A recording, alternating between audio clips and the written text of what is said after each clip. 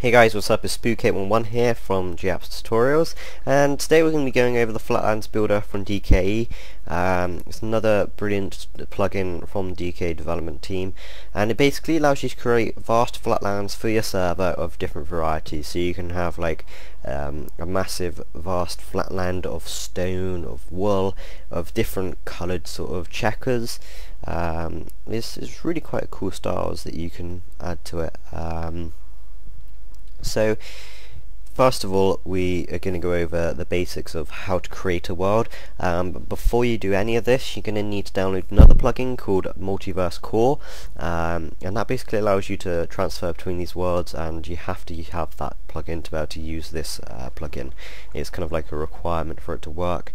And I'd also recommend you download Multiverse Portals to go on top of that, so that your users can just go through a portal to get to the other world rather than having need to use commands. It's just a nicer experience for the users, so I'd recommend that. So once you got all that and you've got Flatlands Builder downloaded and you've got it all on your server, you're going to have to create a different styled world to be able to have this kind of effect. So we're going to type /mv create, and then we're going to create the world name, so we're going to call it W1 for world 1.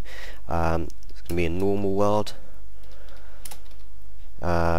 Then -g Flatlands Builder, so that implements the Flatlands Builder plugin. Then we're going to type in the height, so we're going to go for a height of 5. So that's how many that's how much depth you have in the blocks.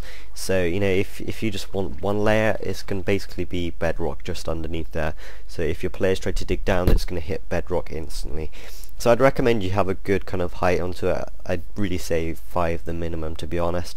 10's a good number really, because it's quite deep for users. So once we've got the height, we're going to type in our different block styles. So we're going to use the block number 35.9,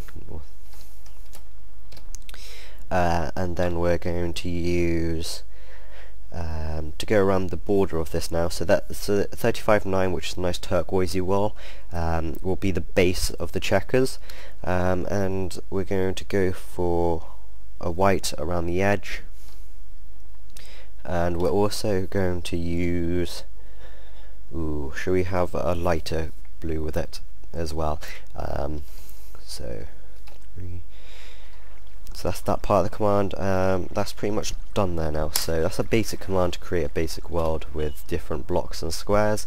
mvtp w1, and you can see there we got a nice little flatlands with the turquoise one that we put in first, the white border that we put in second, and then the other part of the border which we put in last.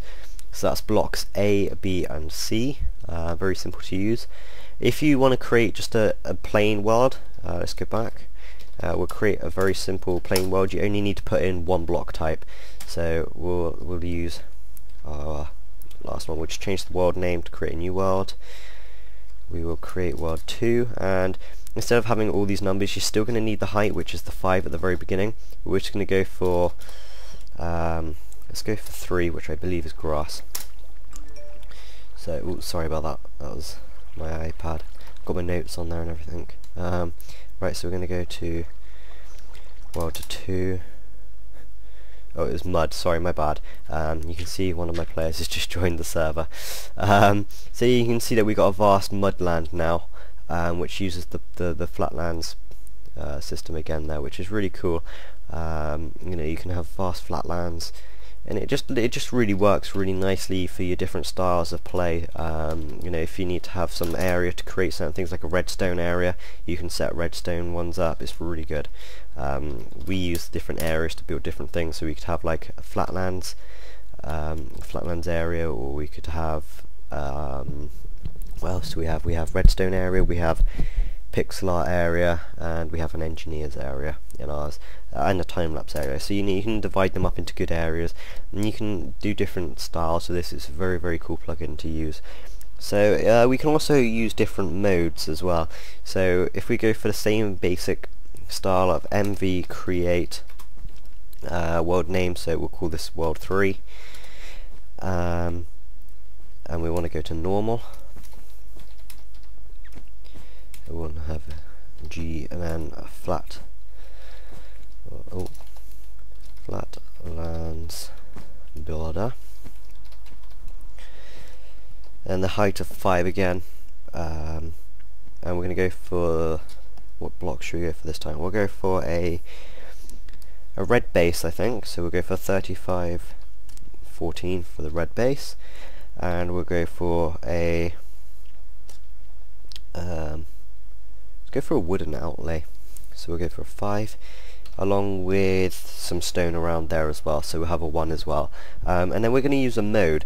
Now a mode allows you to do different kind of styles of grids, so you got normal mode, you got grid 2, grid 3, grid 4, grid 5. I'm not going to go through them all. I'd recommend you just go through them one night, have a play with them. We're going to use grid 3. So to do that we just need to add one of these to the end, and we shall go for grid 3. So it's generating there, we'll just MVTP there to W3, and there you can see we got a different style pattern with the grid in a different styled way. So there we have it, that's the grid systems, that's MVTP with Flatlands Builder. Very easy to use. If you have any problems with the plugin, you can contact DKE themselves through the support tickets on the developer page of Bucket, or you can email them at support@dkabnh.net. You can also comment in the comment section below, and I can forward your comments over to the actual owner, who is Domineo SV. So if he comments on this video with help for you guys, that's because he's the developer of the plugin, so he knows what he's doing. Any help, just ask. So thank you for watching, like, subscribe, and goodbye.